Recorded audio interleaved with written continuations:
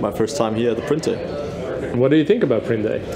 I think it's, well, not just a meetup and a networking of print partners, but almost an industry meetup, I think, of PIM providers and so on.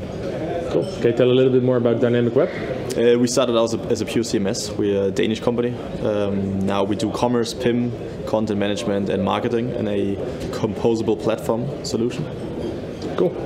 Then for the real question, how do you see the benefit of a commerce platform combined with publishing? Well, I guess there's two approaches when it comes to publishing and especially personalized publishing, print. You can take everything that you have in a PIM, what any other vendor does. But I think what is for us as a commerce platform really interesting and for our customers is really combining the commerce data, the CMS data, what blog posts do people read, what articles do they look at, what categories are they interested in, but also what is their checkout, what do they buy. So imagine you would put in some products in a basket, never check out, and we could send you a newsletter, a flyer with those products that you never bought. Very nice. Must be a boosting for commerce result.